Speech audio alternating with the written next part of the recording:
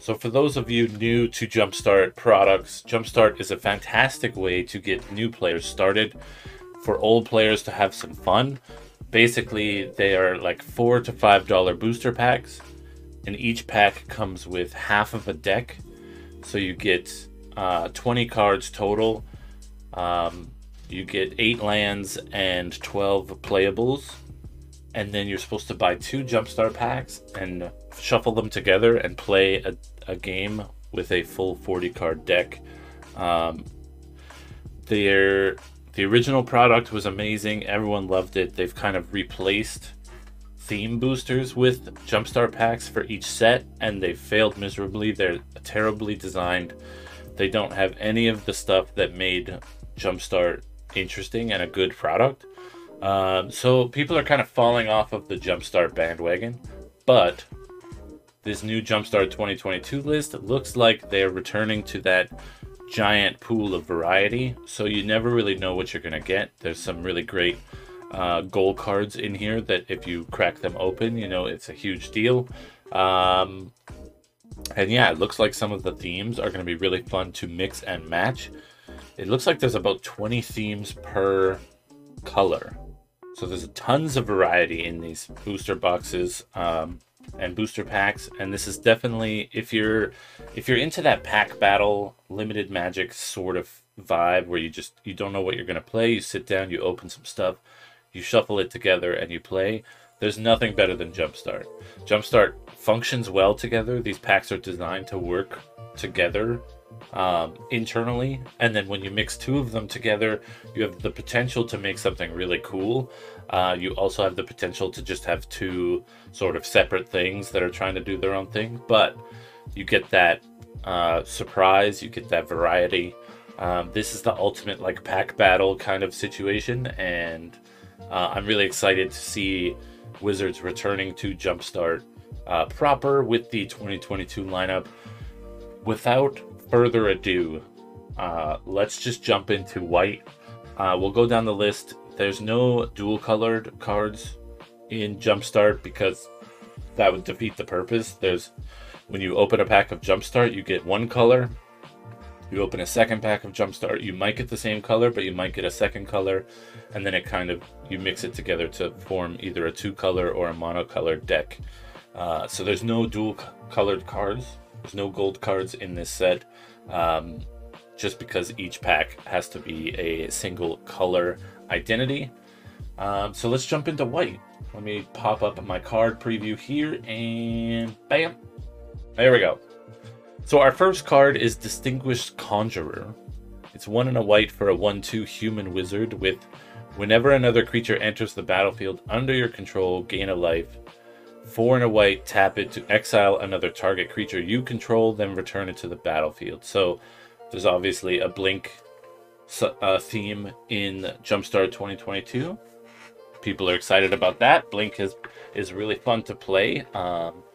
People who play a lot of Cube love Blink. People who play a lot of original Jumpstart love Blink. Yeah. So another disclaimer we'll just do right off the bat. I don't know every Magic card, and I don't know what of these are reprints, what of them are brand new. So bear with me. If there's something in here that is a reprint, let me know if you're aware. Otherwise, we're just going to go through these cards, talk about them, and then we'll jump over to look at the actual card lists and booster themes.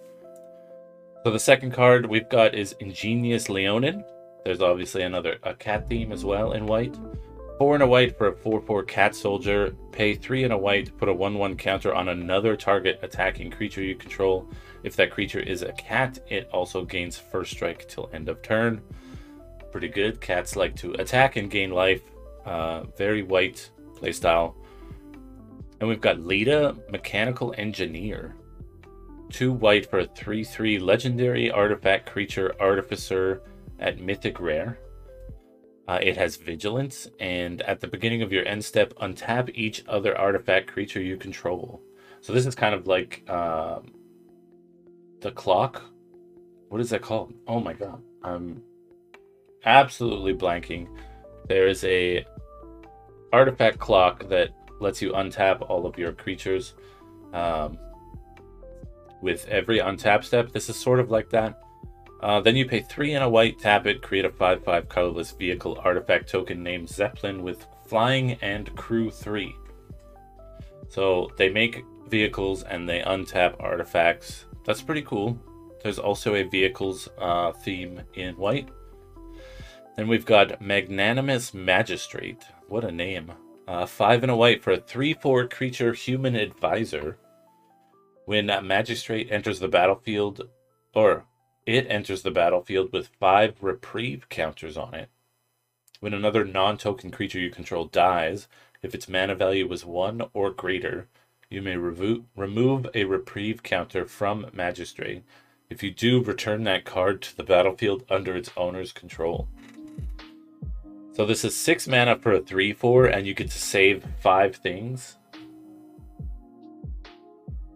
As long as they had mana, as long as they weren't 0 mana cost. That's pretty cool. Then we've got the one everyone's talking about because the art is awesome. Preston the Vanisher. 2 and a white for a 2/5 legendary creature Rabbit Wizard at rare. Whenever another non-token creature enters the battlefield under your control, if it wasn't cast, create a token that's a copy of that creature, except for it's an 0/1 white illusion. 1 and a white, sacrifice 5 illusions, exile target non-land permanent. So this is one of those cards that, you know, takes advantage of blinking. A blinked creature is entering the battlefield and not being cast. So you can make tokens of everything you blink. And then, obviously, as you make a bunch of tokens near the late game, you can spend some mana, sack some creatures, and exile non-land permanents. So a little bit of early game razzle dazzle with some late game board cleanup. Very, very cool. Then we've got Arrest. So they're also doing a lot of reprints with anime art style.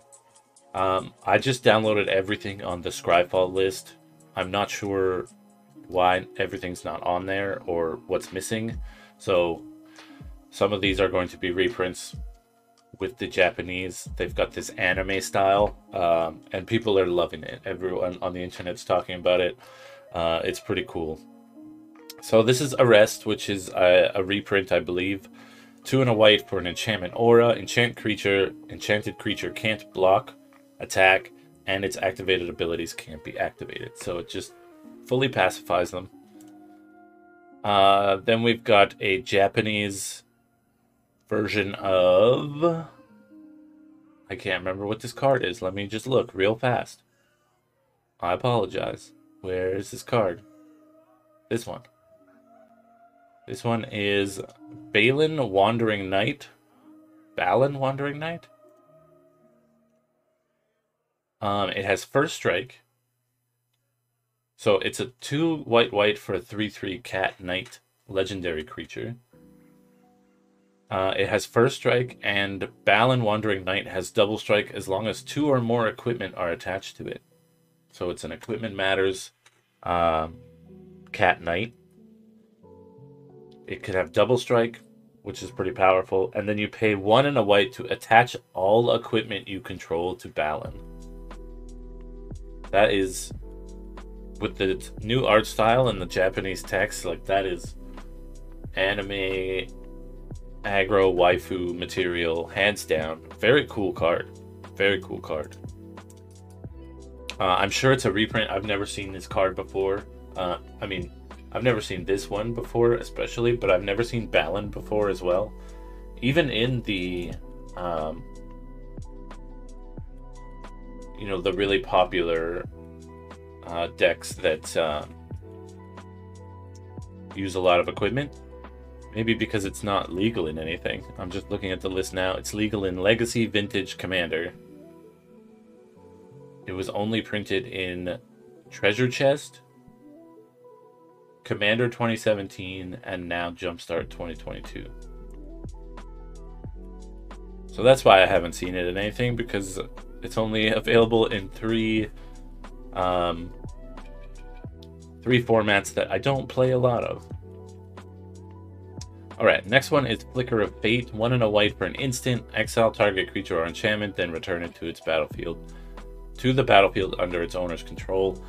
Simple blink instant spell. These are the bread and butter of the blinks decks. This helps you trigger all of your blink effects. It's pretty great. King of the Pride. Oh, this lion's vaping a bit. 2 and a white for a 2/1 cat creature. Other cats you control get +2/+1. That's a nice little lord. Their stats are a little bad. But it's also not legendary, so you can have 4 of these on the battlefield at one time and they'll all pump each other up. I don't mind it. It's okay. Then we've got the ultimate cat. A Johnny, Strength of the Pride. 2 white for a 5 loyalty legendary planeswalker. A Johnny's +1 ability is you gain life equal to the number of creatures you control, plus the number of planeswalkers you control. So pretty good. -2, create a 2/2 cat soldier creature token named a Johnny's Pride Mate with whenever you gain life, put a 1/1 counter on it.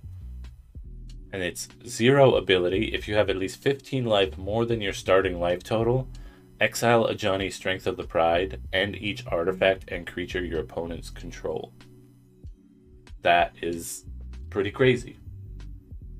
A full board wipe for 0 loyalty. All you need to do is get 15 more life. Not extremely hard in white. Then we've got a Johnny's Pride Mate, which is the card. This is the card version of a Johnny's token. So Johnny's Pride Mate is 1 and a white for a 2/2 cat soldier. Base stats, that's already good. Whenever you gain life, put a 1/1 counter on it. That's also very good. So that'll trigger once every life gain. So it's more advantageous to gain 1 life at a time than it is to gain 5 life, then 6 life. Next up, we've got Felidar Retreat, which is also a reprint, I believe. 3 and a white for an enchantment with landfall. Whenever land enters the battlefield under your control, choose 1, create a 2/2 white cat beast creature token, or put a 1/1 counter on each creature you control. Those creatures gain vigilance until end of turn. This is a really powerful enchantment and can really swing games. Just gonna take a swig of coffee. My Speak Human mug. Oh, my camera's backwards. You can't read it.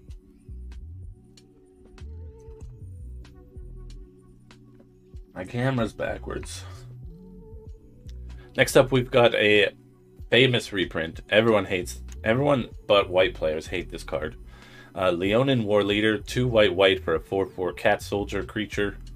Whenever Leonin War Leader attacks, create 2 1/1 white cat creature tokens with lifelink that are tapped and attacking.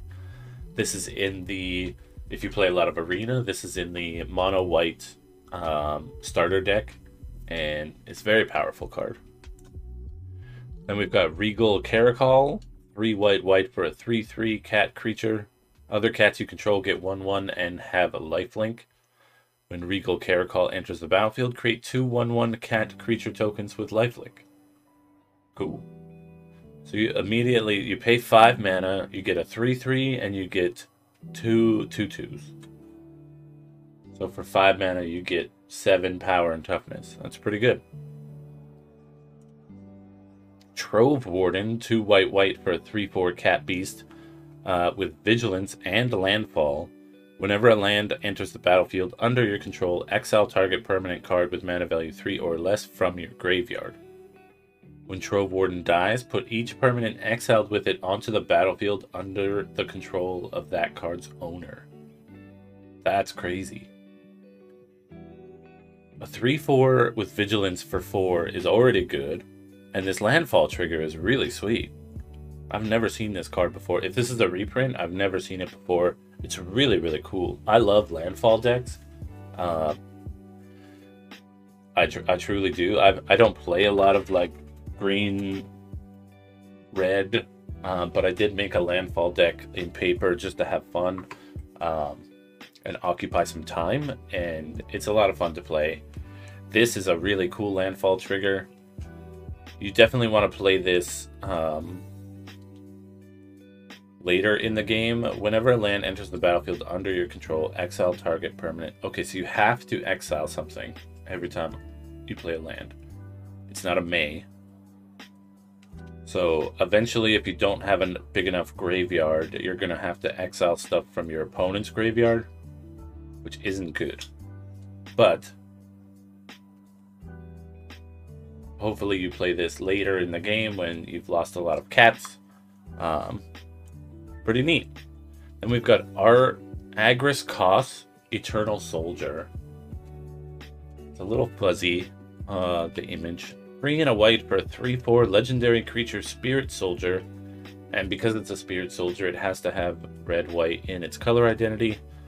So this has vigilance. I said there was no 2-color cards, and this proves me wrong, but it is a split mana cost, which means it can still be played in just a white deck. So I'm sort of right, not 100% right.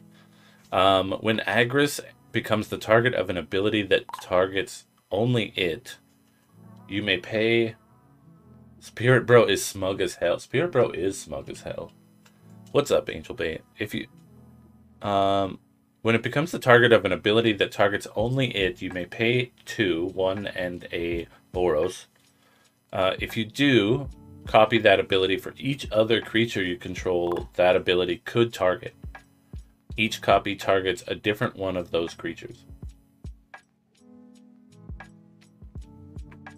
This is great. So if you're playing an Auras deck, Spirit Auras deck, you play an Aura that targets Agris, and you pay 2 mana, and you can put that Aura on all of your creatures. That's pretty crazy. There's going to be a neat... what is this stuff actually? Agris? So... Oh, it's not going to tell me. It won't tell me what it's legal in until it's actually out. Maybe the actual wizards list will tell me. Gatherer, Agris. Oh, see, the wizards list doesn't have the card on it yet because the card isn't out yet. Okay, so if you're playing this in Commander, and they could be your commander, I can see this playing really cool in like a light pause deck, or even if you want to play something a little bit more spicy, you play this in a just a full enchantments deck, Enchantress. That would be really cool. Next up, we've got Angelic Cub. 1 white for a 1/1 cat angel. Whenever Angelic Cub becomes the target of a spell or ability for the first time each turn, put a 1/1 counter on it. As long as Angelic Cub has 3 or more counters on it, it has flying. So that's not bad.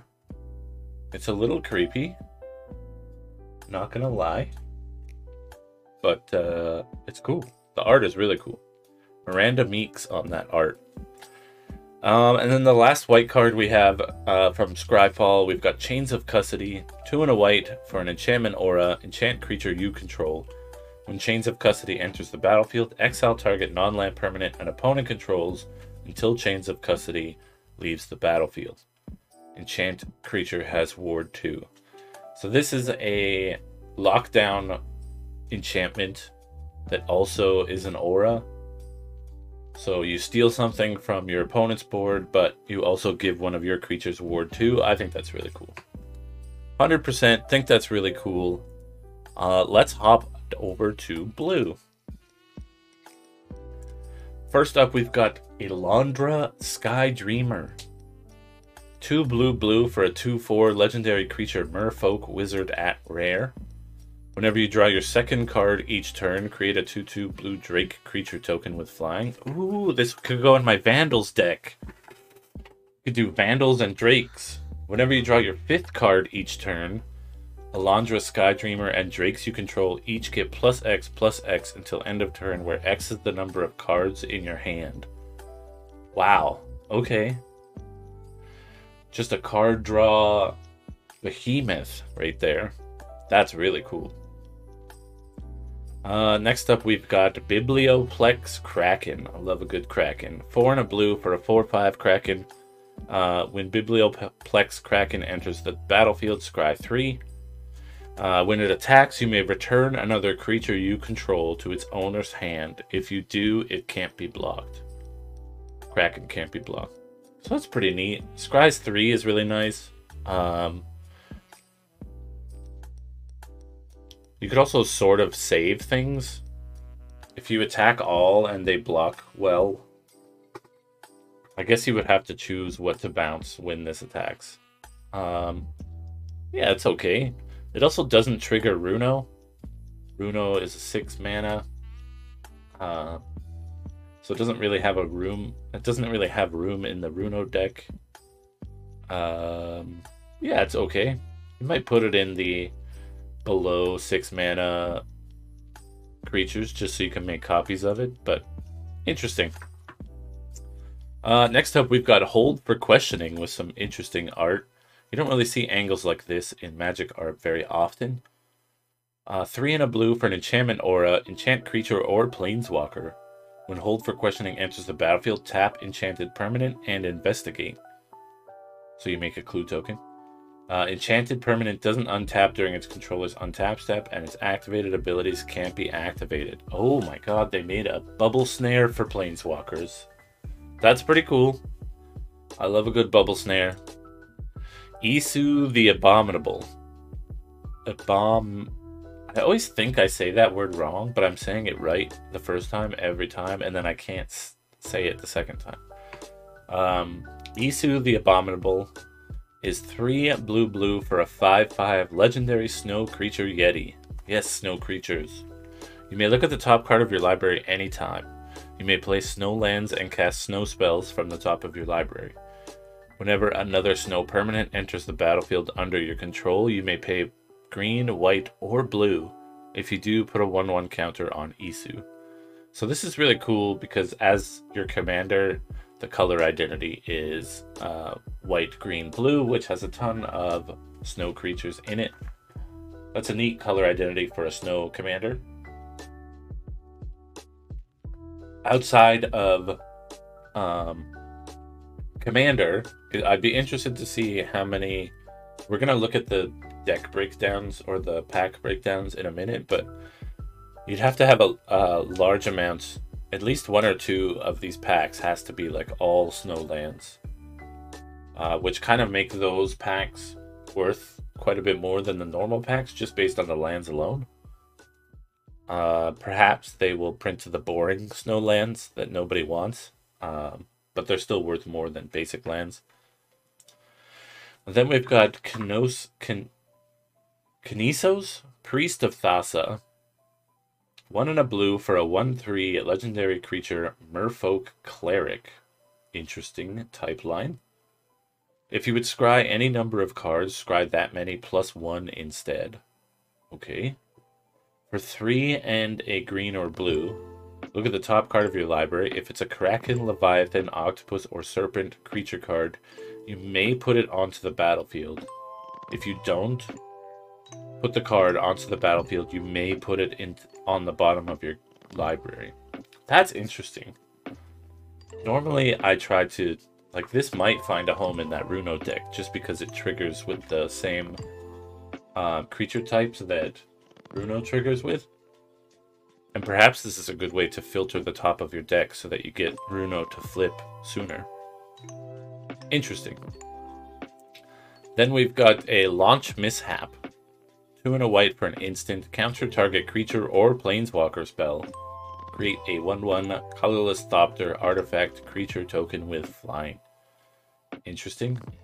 The 3 mana counter spell is always good when it has 2 colorless and 1 blue. Lots of the 3 mana counter spells lately have been 1 and double blue pips, which makes them a little bit more difficult to cast on turn 3 if you're playing a multicolored deck. But this one's cool. Counters Planeswalkers too, which is neat. Merfolk Pupils. This guy is so cool. It's got a little water bubble. 1 and a blue for a 1/1 Merfolk Wizard. When Merfolk Pupil enters the battlefield, draw a card, then discard a card. So you loot when it ETBs. 1 and a blue, exile Merfolk Pupil from your graveyard, draw a card, then discard a card. So you can loot twice with Pupil, which is really cool. And then we've got the You Wouldn't Steal a Magic card, would you? Card. Pirated Copy is 4 and a blue for a 0/0 Shapeshifter Pirate. You may have Pirated Copy enter the battlefield as a copy of any creature on the battlefield, except it's a pirate in addition to its other types, and it has, when this creature or another creature with the same name deals combat damage to a player, you draw a card. So that's really cool because all of the shapeshifters, you know, only half of them let you copy your opponent's stuff. This one lets you copy anything, so you can take your opponent's things. But also, if you make a copy of one of your opponent's things and let it through, you get to draw a card. So that gives you sort of an extra level on top of the decision of who to copy, what to copy. Very interesting design here. It is expensive for a shapeshifter. You know, a lot of them are 2 blue, 1 blue. It's 5 mana for a shapeshifter is a little interesting, but again, you get all that added benefit of card draw. Then we've got Soul Rend, 3 and a blue. This is really cool art. Drew Tucker on the art. Very cool. 3 blue for an instant. Choose one. Counter target spell unless its controller pays 4 or draw 2 cards. That's not good. That's just not a good card. Draw 2 cards for 4 mana is not good. Counter target spell unless its controller pays 4. You've already paid 4. That's also not good. There are other cards that do better things for cheaper.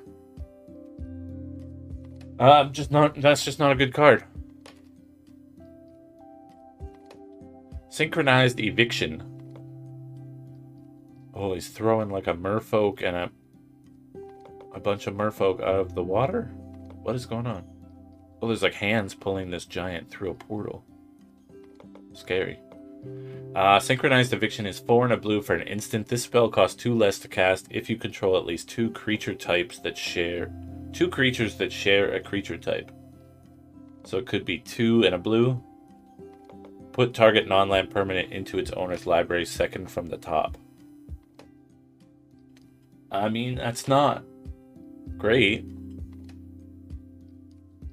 I'd rather it say put it on the top or the bottom of opponent's library, but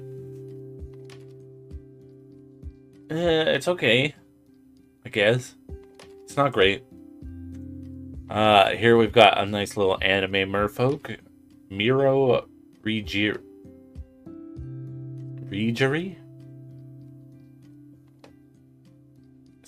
Is that a word? Regery.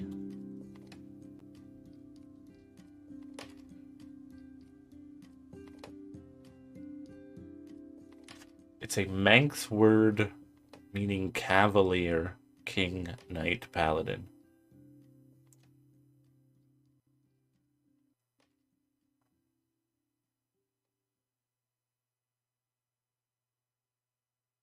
Weird. Weird indeed. Alright. Learn something new every day. Miro Regery is 2 and a blue for a 2/2 merfolk soldier. Other merfolks you control get 1/1. Whenever you cast a merfolk spell, you may tap or untap target permanent. Very cool. This is a better merfolk lord than the one that came in Dominaria United. Then we've got Mirror Image, 2 and a blue for a 0/0 shapeshifter. You may have Mirror Image enter the battlefield as a copy of a creature you control.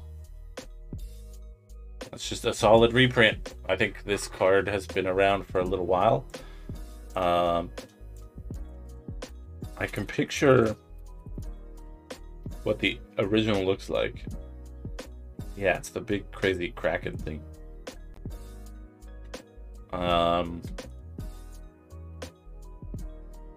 Yeah, it's cool. It's a cheap shapeshifter clone. Pretty good. So this is Spectral Sailor, a very popular card in the Blue Spirits deck. Spectral Sailor is 1 blue for a 1/1 pirate spirit. It has flash and flying, and you can pay 3 and a blue to draw a card. This has become increasingly popular in the last few months as well, because half of the field at the Modern and Legacy, or the Modern tournaments, have been playing Mono Blue Spirits, and this is a major piece in that deck. Very cool. I like the art on it. I even don't mind them printing just the Japanese versions. Like, I don't mind that at all. This one is, hold on, let me look for it. Wait, does it say it in the corner? No, I thought it did for a second. Jumpstart previews. This one is Spell Stutter Sprite. So Spell Stutter Sprite is 1 and a blue for a 1/1 fairy wizard with flash and flying. And then the rest of the text states, when Spell Stutter Sprite enters the battlefield, counter target spell with converted mana cost X or less, where X is the number of fairies you control. So there's probably going to be a fairies pack in this Jumpstart set, which is really cool. And then we've got cute anime Whirler Rogue, which is a staple in Artificer Rogue decks.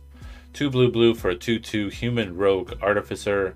When it enters the battlefield, create 2 1/1 colorless Thopter artifact creature tokens with flying, and then you can tap 2 untapped artifacts you control.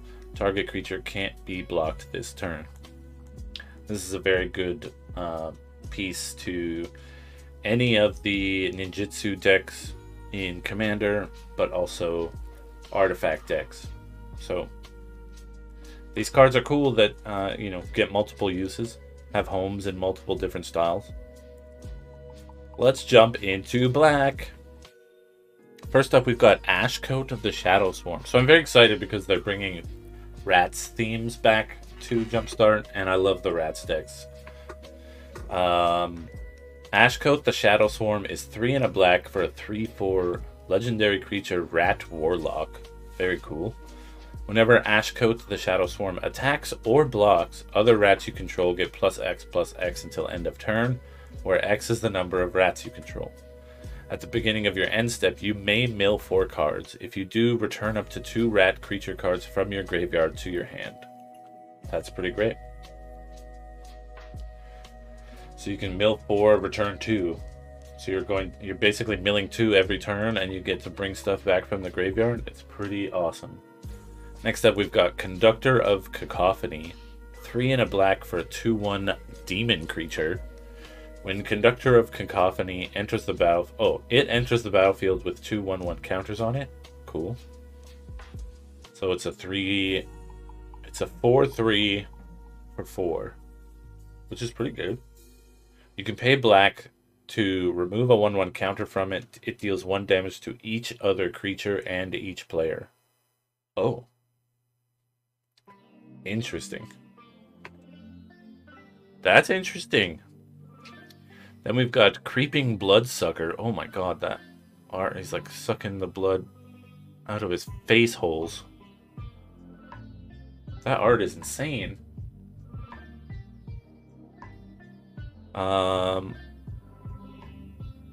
1 and a black for a 1/2 creature vampire. At the beginning of your upkeep, Creeping Bloodsucker deals 1 damage to each opponent. You gain life equal to the damage dealt this way. Okay. So you drain 1 on your upkeep. That's pretty cool. Next up, we've got Deadly Plot. Oh, get it? Because it's like a grave plot. But also like a scheme. 3 and a black for an instant. Choose 1. Destroy target creature or planeswalker. It's a little expensive for a destroy spell. Return target zombie creature card from your graveyard to the battlefield tapped. Also an expensive graveyard spell. I feel like this card, much like the blue cards that we said weren't very good, I feel like this card would be interesting if it said choose 1 or both. Next up, we've got Disciple of Perdition. That's cool art too. Dang. 1 and a black for a 1/3 human warlock. When Disciple of Perdition dies, you may choose 1. If you have exactly 13 life, you may choose both. You draw a card and lose a life, or exile target opponent's graveyard. That player loses a life. I mean, that's not bad. It's pretty cool. Then we've got some rats. Ossuary Rats. 5 and a black for a 3/2 rat creature. When Ossuary Rats enters the battlefield, it deals X damage to target creature or planeswalker, where X is the number of creature cards in your graveyard. Fairly cool. That art is also terrifying. We've got Rodolph Duskbringer. The most D&D player character name you've ever heard in your life.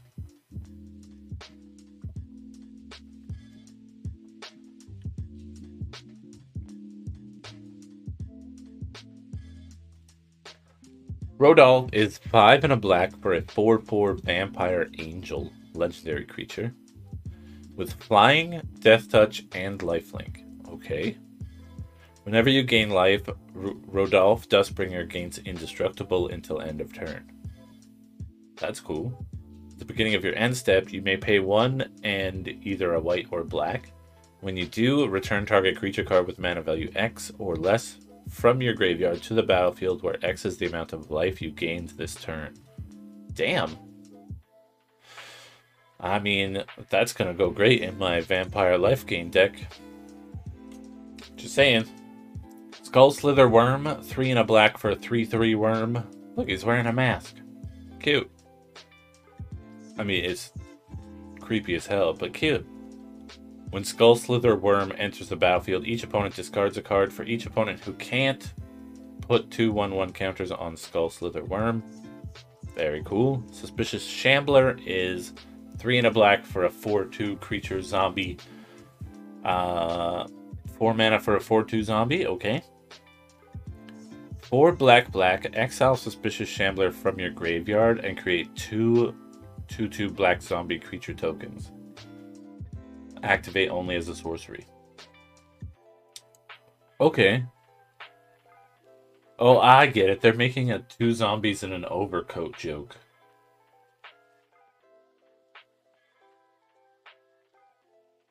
That's pretty funny. It was the perfect disguise, at least until its stomach started moaning. And they've got the little eyes peeking out. It's 2 zombies in an overcoat. That's so dumb. Termination Facilitator. Oh. Okay. 1 and a black for a 1/3 creature human assassin rare. Tap it to put a bounty counter on target creature or planeswalker. Activate only as a sorcery. Whenever a creature or planeswalker an opponent controls with a bounty counter on it is dealt damage, destroy it. Damn, okay. So it's like pseudo death touch almost. And we've got some anime Diabolic Edict. 1 and a black instant. Target player sacrifices a creature. Edict has been around forever. This card is amazing and well played in black decks. Then we've got Feast on the Fallen. 2 and a black for an enchantment. At the beginning of each upkeep, if an opponent lost life that last turn, put a 1/1 counter on target creature you control. Cool. Then we've got Body Pillow, Oathsworn Vampire. 1 and a black for a 2/2 Vampire Knight. Oathsworn Vampire enters the battlefield tapped. You may cast Oathsworn Vampire from your graveyard if you've gained life this turn. So it just keeps coming back as long as you keep gaining life. Very cool. Then we've got Ogre Slumlord, which is a very blurry photo of it.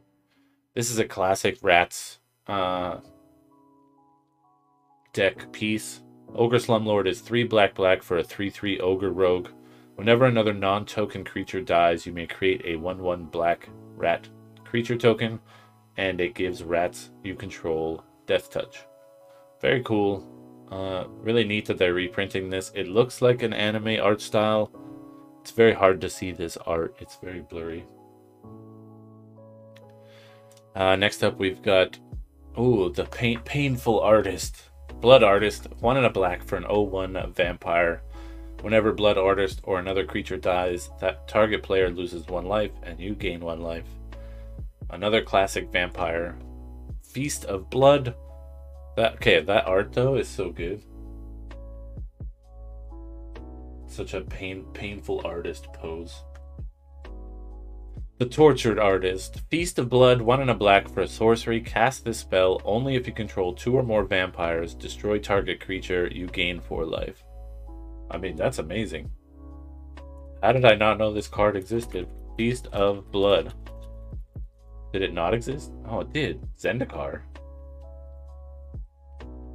Damn. Well, I'm glad they're reprinting it. Very cool. Then we've got Festering Evil, 3 black for an enchantment. At the beginning of your upkeep, Festering Evil deals 1 damage to each creature and each player. Interesting. You can pay black, sacrifice Festering Evil. It deals 3 damage to each creature and each player. Oh. So this is just hurt everything, but it's even across the board, so you can't be mad at me? I guess. Renegade Demon. Oh, that guy looks angry. 3 black for a 5/3 demon with no rules text. 5 mana for a 5/3 demon? I mean, that's not good, right? Then we've got, that one's also really blurry. Izumi Bone Reader. 1 and a black for a 1/1 rat shaman. You can pay 1, sacrifice a creature, target player discards a card, activate only as a sorcery. Very neat, especially if you have like Slumlord, where you're making rat tokens and you can then sacrifice them. I wish it wasn't only as a sorcery, because it would be fun to keep your opponent with 0 cards in hand. As soon as they do their upkeep and draw, you sacrifice a token and make them discard that card. That's probably why they have it as a sorcery only. Burglar Rat. This is a reprint. 1 and a black for a 1/1 creature rat. Whenever Burglar Rat enters the battlefield, each opponent discards a card. Love it. Chittering Rats, another rat reprint. 1 black for a 2/2 rat creature. When it enters the battlefield, target opponent puts a card from their hand on top of their library. So if you haven't gotten the theme yet, rats like to make people discard. Crypt Rats, 2 and a black for a 1/1 creature rat. Pay X. Crypt Rat deals X damage to each creature and each player. Spend only black mana on X. Interesting. So you're going to give up your Crypt Rats. Demon of Catastrophes. 2 black for a 6/6 demon. As an additional cost to cast this creature, sacrifice a creature. And it has Flying and Trample. 4 mana, 6/6 Flying and Trample. And you have to sacrifice something? That's pretty good. Dread Presence. Ooh, new nightmares? 3 and a black for a nightmare creature, 3/3. Whenever a swamp enters the battlefield under your control, choose one. You can draw a card and lose a life, or it deals 2 damage to any target and you gain 2 life. That's very cool. Very much going in my Umbrus deck. Very, very cool. And we've got a reprint of Eviscerate. 3 and a black for a sorcery. Destroy target creature. It's not a great removal spell, but, you know, if you're playing limited, like if you're playing pack battles with Jumpstart, that's a pretty good removal spell. Then we've got Kothofed, Soul Hoarder. 4 black for a 6/6 legendary creature demon. Look at this guy. Whenever a permanent owned by another player is put into a graveyard from the battlefield. Oops. My bad. Target. Whenever a permanent owned by another player is put into a graveyard from the battlefield, you draw a card and lose a life. I mean, that's not bad. It's not great. Then we've got, ooh, Sizan, Perverter of Truth. 3 black for a 6/5 legendary creature, Demon Spirit. At the beginning of each player's upkeep, that player loses 2 life and draws 2 cards. Nasty. Okay. Sinuous Vermin, 1 and a black for a 2/2 rat horror. It has 3 black for Monstrosity 3, so you can make this monstrous by putting 3 counters on it for 5 mana. So it's a 2/2 for 2 early game, and then it's a 5/5 for 5 late game. It would be a 5/5 for 7 late game. But it also, as long as Sinuous Vermin is monstrous, it has Menace. So 5/5 for 7 with Menace, I would probably take that. That's a decent card. Typhoid Rats reprint. 1 black mana for a 1/1 rat creature with Death Touch. Good old classic Typhoid Rats. I actually got my first ever competitive Magic tournament I played in. I lost a game. I won my first match, but then got DQ'd from that match because I played Typhoid Rats, which wasn't legal in the tournament. Wasn't legal in the format we were playing, and the tournament organizer, which I think was MTG Melee, it didn't give me any warnings when I submitted the deck list. It gave me warnings about another card that I then removed and replaced, but it gave me no warnings about Typhoid Rat, and I got DQ'd from that. Well, I lost that first match even though I won it because they gave me a second chance and let me keep playing, but it was difficult. It made me very upset. Then we've got Ulcerate, 1 black for an instant. Target creature gets -3/-3 until end of turn. You lose 3 life. So this is like a mix between Disfigure and what is the one that everyone plays? I can't remember. It's 2 mana. It's kill target creature, destroy target creature or planeswalker. Not planeswalker. Destroy target creature. You lose 2 life. Everyone plays it because most of the time it's just easier to pay 2 life than let them have their bomb. This is kind of a mix between those 2 cards, and I don't hate it. Ulcerate. Great name. Then we go to red. Got some neat cards in red. We've got Ardaz, Cobbler of War. Lots of goblins in red. No zombie waifu art cards. I don't think so. Let me just double check for you. I mean, there's that Conductor of Cacophonies kind of waifu material, but it's not anime art. Just the Oathsworn Vampire is the only anime art. Vamp Husbando, yeah. My deck gets the anime husband. Your deck does not get the waifu. I'm sorry. Yeah, I don't see any. Maybe it's hard to make zombies into waifu material. Although Liliana is like the waifu queen in Magic. So we've got Ardaaz, the Cobbler of War. 1 and a red for a 1/1 Goblin Shaman legendary creature with haste. Whenever Ardaaz or another creature enters the battlefield under your control, that creature gets +2/+0 until end of turn. Cool. So you play this on turn 2 and you can hit them for 3. Then you can pay 3 and a red to create a 1/1 red goblin creature token with haste, activate only as a sorcery. That's awesome, actually.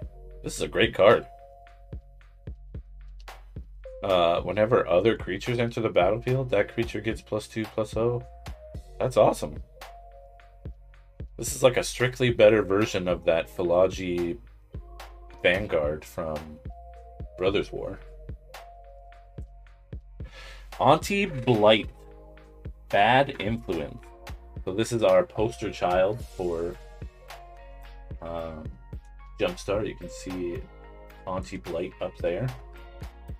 Actually, you know what? Let me flip this over there. Let me put this over here. So it looks like I'm actually like looking at the effing cards. Look at the effing cards, my guy.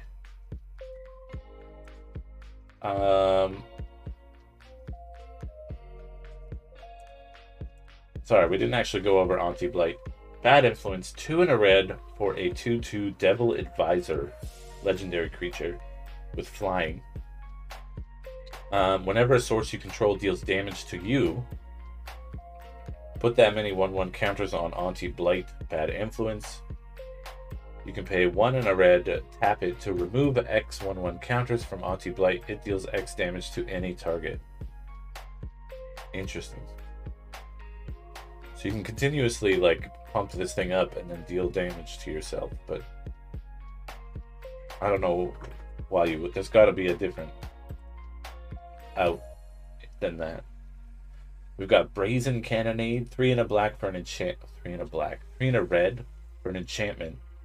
Whenever an attacking creature you control dies, Brazen Cannonade deals 2 damage to each opponent. It also has Raid. At the beginning of your post-combat main phase, if you attacked with a creature this turn, exile the top card of your library. Till the end of combat on your next turn, you may play that card. That's a really powerful enchantment. Spellcaster deck's gonna love this. Aggro red is gonna love this. That's if you drop that on turn 4, that really shores up the rest of the game. You've already done, you know, a handful of damage by turn 4, so that's gonna be a big swing. And we've got Coalborn Entity, very cool looking.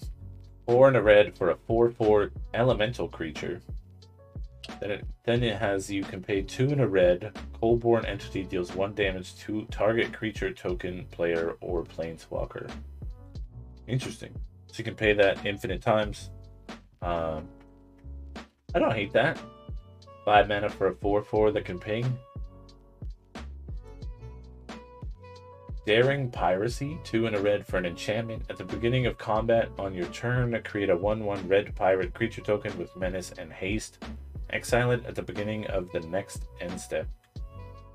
Very cool. Just pumping out pirates.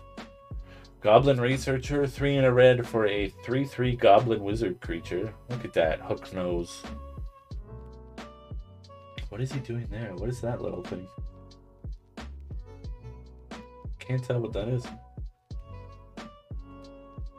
When Goblin Researcher enters the battlefield, exile the top card of your library. During any turn you attacked with Goblin Researcher, you may play that card. Interesting. I don't think I've ever seen that text rule before. Then we've got Mizzix, Replica Rider, 4 and a red for a 4/5 Goblin Wizard that's legendary. So they're riding an artifact replica of Niv Mizzet, and their name is Mizzix. and they have red and blue in their color identity. Interesting. Flying. So this is a 4/5 goblin wizard with flying. Whenever you cast a spell from anywhere other than your hand, you may pay 1 and either a blue or red. If you do copy that spell, you may choose new targets for that copy. If the copy is a permanent spell, it gains haste, and at the beginning of your end step, sacrifice this permanent. So it's a hyper aggro spells deck. Very cool. Ogre Battlecaster. Hype. 2 and a red for a 3/3 Ogre Shaman with first strike. When Ogre Battlecaster attacks, you may cast a target instant or sorcery card from your graveyard by paying red in addition to its other costs. If that spell would be put into a graveyard, exile it instead. When you cast that spell, Ogre Battlecaster gets +X/+O until end of turn, where X is that spell's mana value. They're going hard on this red aggro. Because if you can cast things from your graveyard, that also triggers Mizzix. You can cast something, copy it, make a copy of it, attack with like... all of a sudden you brought back 2 other things? Or cast 2 new spells? Like, that's kind of crazy. Next up we've got Plundering Predator. Oh, no, this isn't our last one. For some reason I put some colorless spells in here by accident, so we'll skip over those. Plundering Predator, 4 and a red for a 3/3 dragon creature with flying. When Plundering Predator enters the battlefield, you may discard a card. If you do draw a card, that's just not good. It is a common, so it's fine. 5 mana for a 3/3 flyer. I mean, I'll take it in a pinch. So we'll skip over these. The last red card I have here is a reprint of Kiki Jiki Mirror Breaker. Yes, they're reprinting Kiki Jiki. Kiki Jiki Mirror Breaker is 2 red for a 2/2 Goblin Shaman legendary creature at mythic rarity. It has haste, and it has tap. Create a token that's a copy of a target non-legendary creature you control, except it has haste. Sacrifice it at the beginning of the next end step. So that card we're always talking about, that's like controlling standard. If you play red, you have to play a copy of Fable of the Mirror Breaker, because the back side of it is reflections of Kiki Jiki. They didn't want to reprint Kiki Jiki for Kamigawa because Kamigawa was set in the future. So they printed something that told the story of Kiki Jiki without having to be Kiki Jiki. And I've said Kiki Jiki way too many times now in this last sentence, and it sounds like I'm speaking alien languages. So we finally have a reprint of Kiki Jiki. I'm just going to keep saying Kiki Jiki over and over again because Kiki Jiki is a fun thing to say. So it just makes copies of things. This is super powerful in like every red deck imaginable. Any deck that has red in it, this is powerful. The only reason why you might not want to do this if you're playing a red splash deck is because it has 3 red pips and its casting cost. And it could be a little difficult to cast. If you're playing a Grixis deck, for instance, the Grixis Vampire deck is a very good home for the Fable of the Mirror Breaker, so it would also be a good home for Kiki Jiki, except that not a lot of those decks have a ton of red mana. If you're leaning really heavy into the dual lands, the triomes, you should be able to manage. There's also a lot of cards that make treasure tokens in those colors, so you know it's doable. Would you rather have a Kiki Jiki versus a Fable of the Mirror Breaker? That I don't know yet. I think that there's some upside with Fable. One, it's not targetable by destruction unless it's an enchantment destruction right away. It takes a couple turns to get online.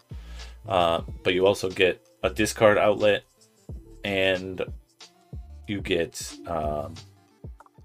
a 2/2 red goblin shaman creature token with whenever this creature attacks, create a treasure.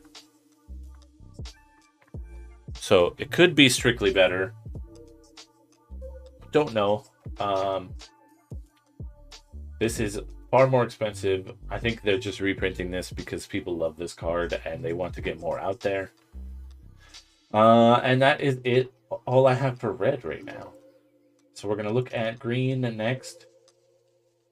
I'm trying to like decipher if these lists are like the same length, and I think they are.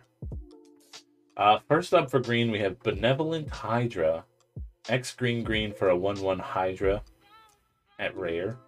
Benevolent Hydra enters the battlefield with X 1/1 counters on it, so you get to decide how big it is.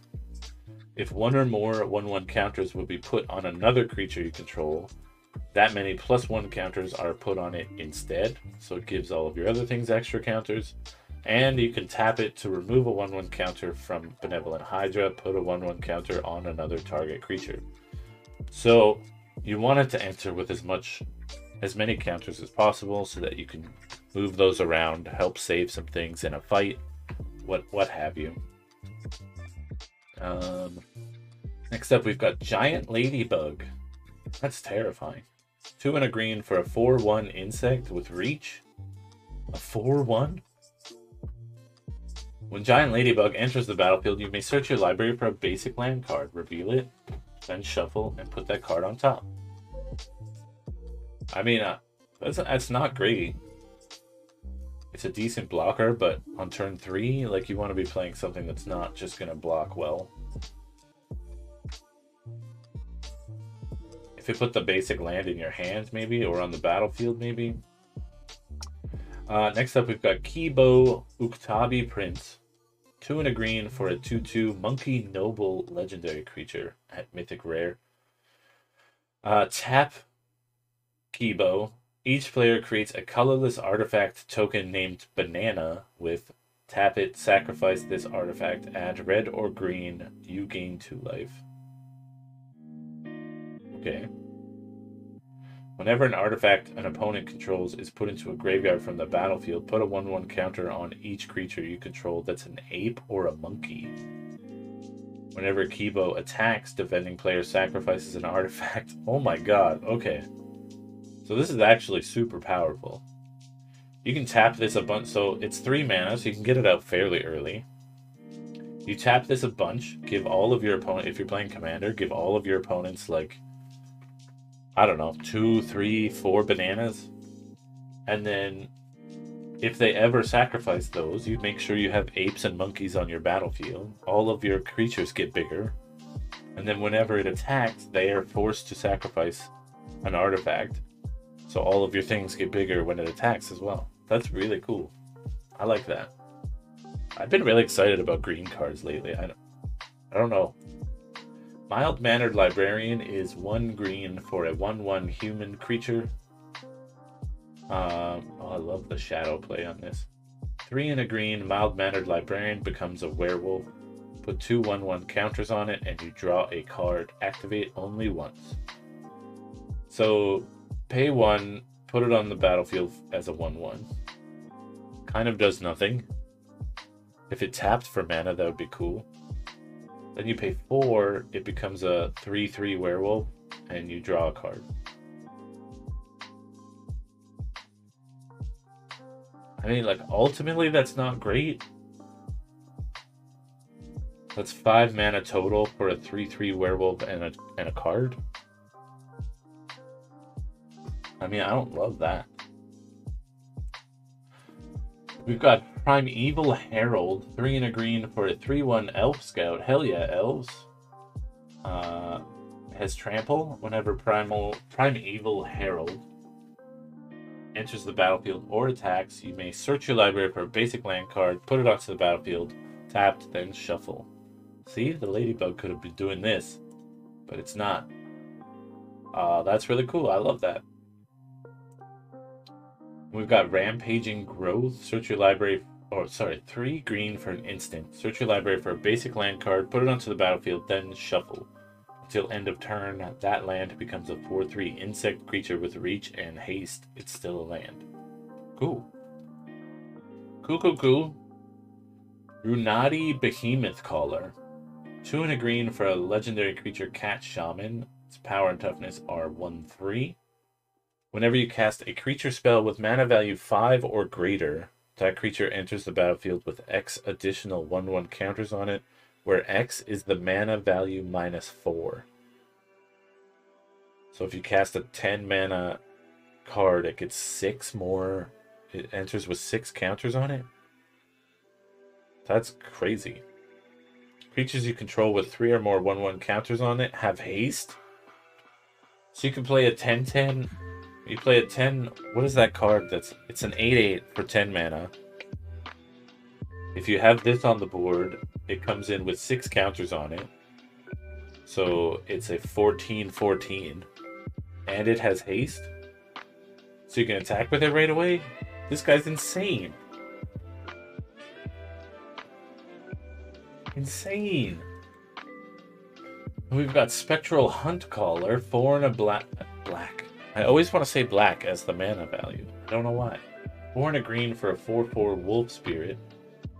Pay 5 and a green. Creatures you control get +1/+1 and gain trample until end of turn. That's okay. Towering Gibbon. Oh, look at this giant boy.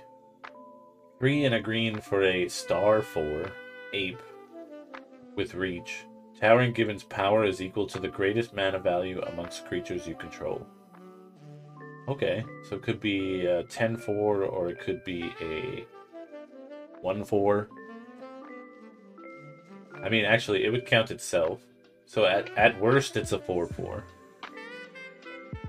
At best, it's a... I don't know, what is the Death Shadows actual mana cost? Like 17? Next up, we've got Zask, Skittering Swarmlord. Swarmlord. 3 green for a 5/5 insect legendary creature. You may play lands and cast insect spells from your graveyard. Cool. Whenever another insect you control dies, put it on the bottom of its owner's library, then mill 2 cards. Okay, so you want your insects to die so that you cycle through more of your deck. I like that. You pay 1, a black or a green. Target insect gets +1/+0 and gains Death Touch until end of turn. I like that. That's pretty cool. Then we've got Anime Arlen. Arlen, Voice of the Pack, is a reprint. A reprint that people love. People love this card. 4 green for a 7 loyalty legendary planeswalker Arlen. Each creature you control that's a wolf or werewolf enters the battlefield with an additional 1/1 counter on it. And then you can -2 create a 2/2 green wolf creature token. So as is, you can make 3 2/2 wolf tokens with Arlen until they run out of loyalty, which isn't too bad. 6 mana, though, is a bit of a heavy cost up front, but you want to get this on the board as fast as possible so that all of your werewolves and wolves come in with the extra counters. Which also means that the tokens you're making come in with those extra counters. And it's important to note, too, that they are counters, so when Arlen leaves, they get to keep those counters. Elvish Rejuvenator, little anime elf, 2 and a green for a 1/1 elf druid. When it enters the battlefield, look at the top 5 cards of your library. You may put a land card from among them onto the battlefield tapped. Put the rest on the bottom of your library in a random order. Just a classic green elf ramp spell. They reprinted Thrashing Brontodon in a cute anime style. People love Thrashing Brontodon. It feels like they just chose all of the cards that people meme about all the time, and I don't hate it. 1 green for a 3/4 creature dinosaur. Pay 1, sacrifice Thrashing Brontodon to destroy target artifact or enchantment. We've got Uktabi Orangutan. 3 and a green for a 2/2 creature ape. When it enters the battlefield, destroy target artifact. Oh, sorry. Destroy target artifact. Then our last green card is Wicked Wolf. 2 green for a 3/3 wolf creature. When it enters the battlefield, it fights up to 1 target creature you don't control. If you sacrifice a food, put a 1/1 counter on Wicked Wolf, it gains indestructible until end of turn. So I'm assuming there's going to be a nice little food cycle in these Jumpstart packs as well, which is exciting. And we already did red, that was green, so all we've got left is colorless. And then we'll take a quick peek at we're already running like an hour long on this. So we'll take a quick peek at the deck list just to kind of see what the themes are. We won't go into every deck and what they're trying to do. We'll just take a quick look at the themes. The first colorless card we have here is Dutiful Replicator. 3 colorless for a 3/2 assembly worker artifact creature. With Dutiful Replicator enters the battlefield, you may pay 1. When you do, create a token that's a copy of target token. When you do, create a token that's a copy of target token you control, not named Dutiful Replicator. Interesting. Then we've got Infernal Idol. 3 colorless for an artifact. Tap it to add black. Pay 1 black, sacrifice idol, you draw 2 cards and lose 2 life. I mean, that's a pretty decent mana rock. Draw 2 cards on a mana rock, that's good. Instruments of War. 4 colorless for an artifact with flash. As it enters the battlefield, choose a creature type. Creatures of the chosen type get +1/+1. Creatures you control of the chosen type get +1/+1. Very important distinction. This is great. I think this is because it has flash, it's a semi-decent combat trick. If you have a theme going, which you will because all of the Jumpstart packs have themes specifically, but also a good include in artifact decks or creature theme decks. Planner Atlas. 2 colorless for an artifact. When Atlas enters the Atlas enters the battlefield tapped. When Atlas enters the battlefield, you may look at the top 4 cards of your library. If you do, reveal up to 1 land card from among them. Put that land on top of your library and the rest on the bottom of your in a random order. And then it taps for colorless after a turn when you get to untap it. That's okay. It's a slow mana rock. Cold Steel Heart. Great reprint.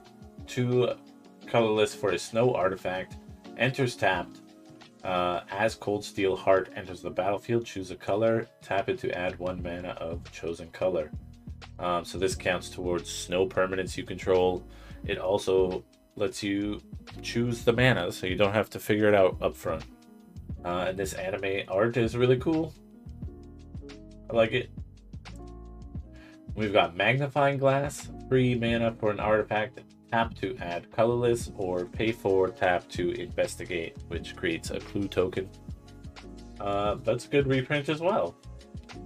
Peace Walker Colossus. Aren't those words like oxymoronic together? 3 mana for a 6/6 artifact vehicle. You pay 1 and a white. Another target vehicle you control becomes an artifact creature until end of turn. Oh, that's cool. So this can like power up other artifacts. And then this has crew 4. So it's a little bit tricky to crew, but having this on the battlefield lets you turn other vehicles into creatures, so you don't have to crew other vehicles. Then we've got a anime reprint of Karn Liberated. 7 colorless mana for a 6 loyalty planeswalker. Karn Liberated is like one of the most popular Karns. I think it's the 2nd most popular Karn. I'm not certain. Don't quote me on that. The first one is that one that doesn't let you use artifacts.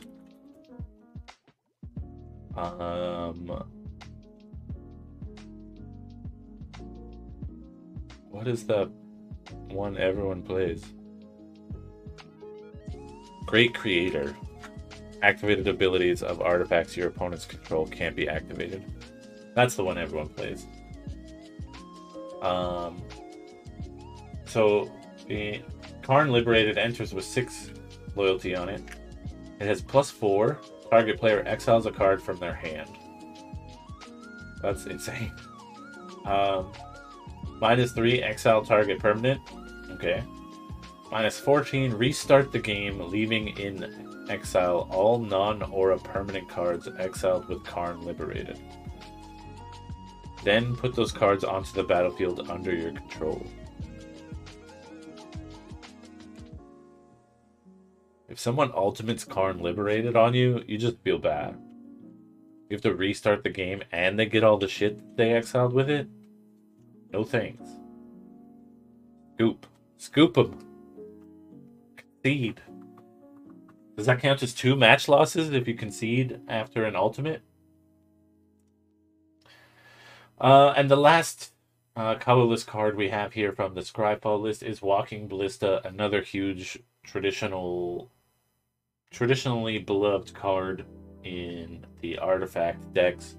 Walking Ballista is XX mana cost for a 0/0 construct creature. It enters the battlefield with X 1/1 counters on it. You can pay 4, put a 1/1 counter on it, move a 1/1 counter from it, and it deals 1 damage to any target. So it's good early game, it's good late game, it's good at creature control, it's good at puffing itself, it's just good at everything. Yeah, so that's the whole shebang. Let me just grab my browser source.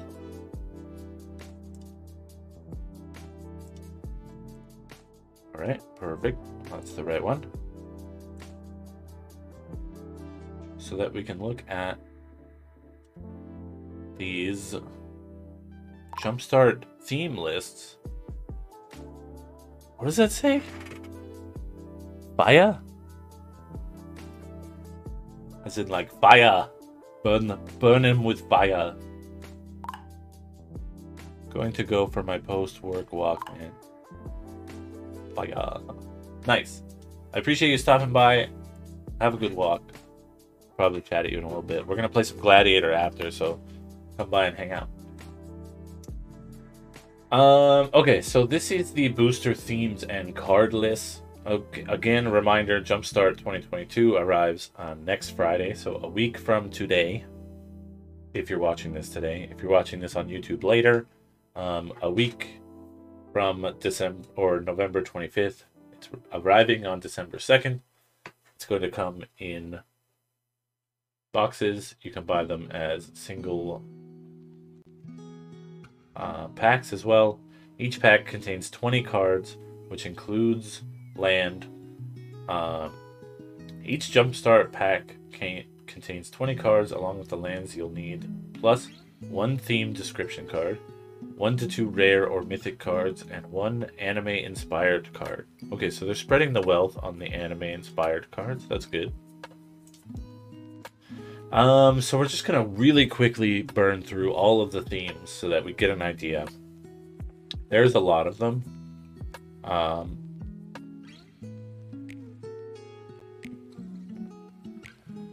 46 themes, 46 combos.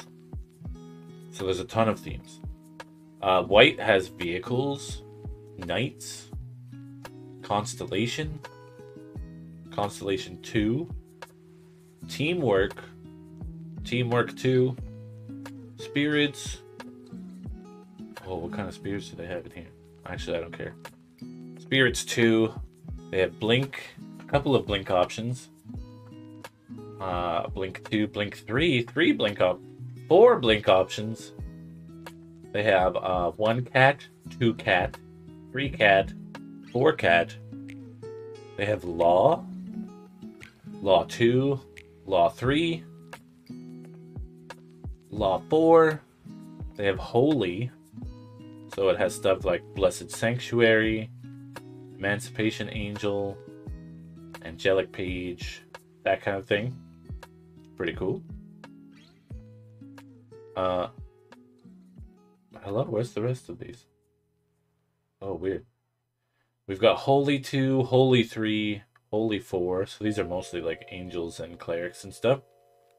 And then for blue, we've got shapeshifters, which is awesome. Gigantoplasm, Bloodline Pretender.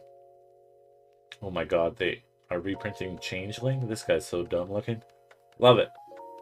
We've got Snow. Okay, cool. Let me look at the...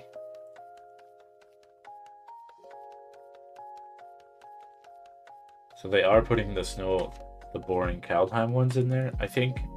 I'm not sure if these are the exact printing versions, but that's pretty cool. We've got Go to School. Lots of the Tolarian Academy stuff, which is cute. Go to School 2. Oh, Rhystic Study? Hell yeah, they're reprinting Rhystic Study. Scrying. Scrying 2. Fairies. Fairies 2. Merfolk 1. Merfolk 2. Merfolk 3. Merfolk 4. They have Detective 1, 2, 3, 4. They've got Think Again, which I guess is going to be... Oh, draw 2 cards. Synergy. That was pretty cool. And it's got a Jace Arcane Strategist in it. That's a pretty good one. They've got a second version of Think Again with no expensive Jace. 4 versions of Think Again. Okay. Inventive, so artificers and artifacts. They've got 4 of those. And then black has Unlucky 13, so it's going to be a bunch of cares about having 13 life. They've got 1 Rats pack? Really? All of these big Rats reprints and you've only got 1 variant? Alright. They've got Demons 1, 2, Boneyard 2, Orbid. Really cool. Orbid 2. They've got Cruel, which comes with a Sir Conrad. I don't know why I said that word wrong. I know the name of that card. A second Cruel, a third Cruel, a fourth Cruel. So all these variants are kind of like the same gist, just without the like really expensive rare cards. So you still have like a chance to get a rare, but not always. We've got Bangs, so Vamps, Vamps 2, Vamps 3, Vamps 4, Zombies 1, 2, 3, 4. 4 zombie decks. 4 zombie packs. I know Angel Bait's gone, but 4 zombie packs. Then they've got Gross 1 and 2 and 3 and 4. And Spicy. Oh, this is red now. Okay, we got Spicy. Which comes with a Warhammer. Damn. We've got Speedy, which comes with a Kiki Jiki. Experimental, so artifacts and stuff. Dragons. They're reprinting Lathlis, which is pretty cool. And they've got a Sarkin variant too. Nice. And they've got Cycling Deck, Goblins, a ton of Goblin, Treasure Making, Fiery, so like elementals and stuff. A couple of Fiery variants. Raid. Raid's a cool mechanic. I like Raid. So pirates and stuff. Pirates and raid triggers. And then oh, we've got an Eldrazi pack. Dang. That's a big deal. Brood Monitor, Endbringer. Nothing like huge in here, but still people are going to be hunting for that. World Breaker is pretty big.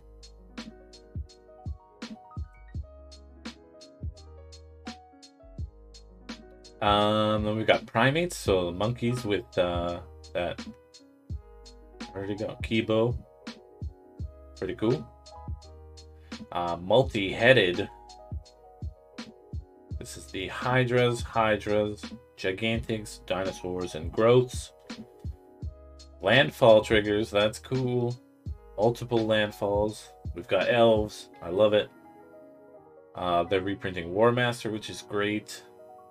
So it kind of just looks like the list on Scryfall was just the reprints and the stuff with new art, maybe.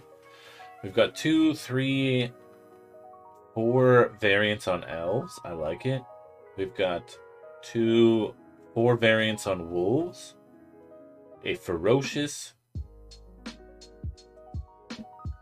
Insects. Saw a lot of that, yep. And then we've got Urzas, so colorless with Karn Liberated, Ballista, and that is it. So out of that, you're able to make 46 theme combos.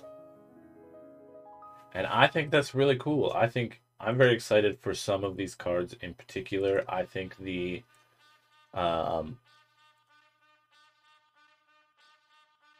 stuff like Alondra is really cool.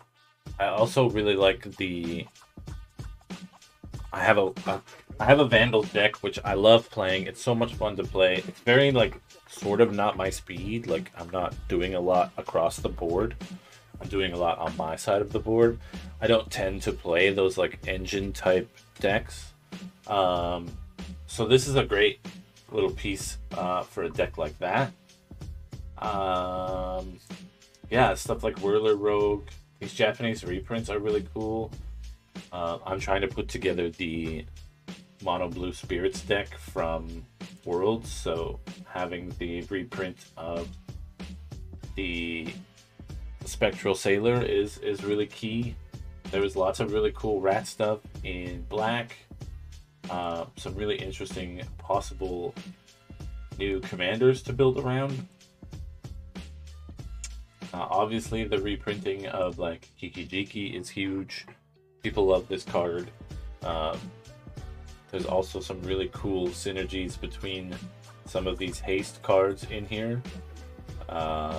Which ones? This Ogre Battlecaster and Mizzix in particular are really cool. I keep wanting to play Is It decks. Maybe I'll build an Is It Phoenix deck just so I can try it out. I just think that red is definitely on the bottom of the list of like cards that I enjoy, colors that I enjoy playing, so it's a little tricky for me. I think there's some really cool stuff in here. I think there's some really interesting reprints. I love that they're putting their time and effort back into making Jumpstart that special thing that they used to do, and by used to I mean like just recently. So having them put this thought and curation into a Jumpstart product again is very great. It's going to be great. People are going to love playing this. People are going to love trying to figure out what the best combos are. I still buy original Jumpstart packs. I think I still have one in here. I still buy the original Jumpstart packs because I either want the, really expensive bombs that were only reprinted in Jumpstart, or, the dogs pack.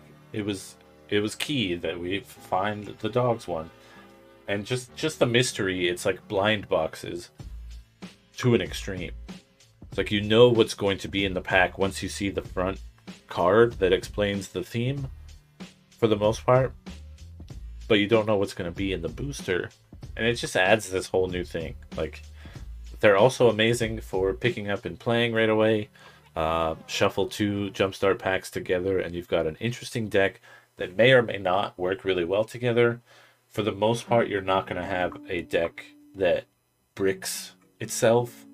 You're not going to have 2 themes that don't go well together at all or hinder one another necessarily. So it's a difficult product to curate. It's a difficult set list to put together, and I encourage Wizards to continue to put the thought and care into Jumpstart that it deserves, because this is a fantastic product for new and old Magic players. And Jumpstart 2022 looks to jump back on the trend of giving a shit about Jumpstart again. Again, it's coming out December 2nd. Thank you so much for sticking around to watch us go through all of the new cards, all of the new anime art, looking at the deck themes, and I appreciate it. If you're watching this on YouTube, definitely hit the like button. If you've watched this long, I thank you so much. If you just skip to the end to see what I'm rambling about, I also thank you as well. Like, that still counts as a view. Tons of people that are watching these videos still aren't subscribing, and subscriber count is the only number that really matters to us right now, because we need to reach a certain threshold in order to gain access to some of the important tools for content creation on YouTube. So if you're watching this and you're not subscribed, please do subscribe. It would mean a lot to me. It would mean a lot to some of the people that are helping me behind the scenes. It would be great, and I would thank you endlessly for it. I wish I had more to offer right now, but we're kind of juggling like 10 things at the moment, so I'm going to try to keep putting videos out as often as possible. Keep trying to, maintain a position of fan, yet curiously judgmental about business decisions, card designs, gameplay, etc. And I hope you guys keep watching. The view numbers and the watch times have been insane lately, and I can't thank you enough. So